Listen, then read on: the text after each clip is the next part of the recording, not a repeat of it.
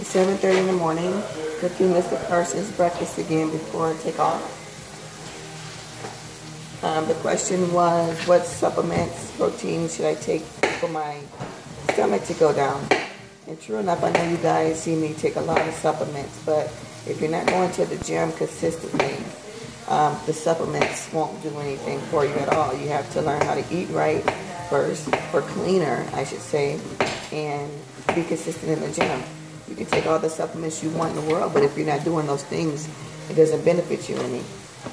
So once you become consistent in the gym and not just on the cardio for 20-30 minutes and that's it, you have to weight train and cardio at least 45 minutes, high intensity cardio, then looking into supplements would be ideal.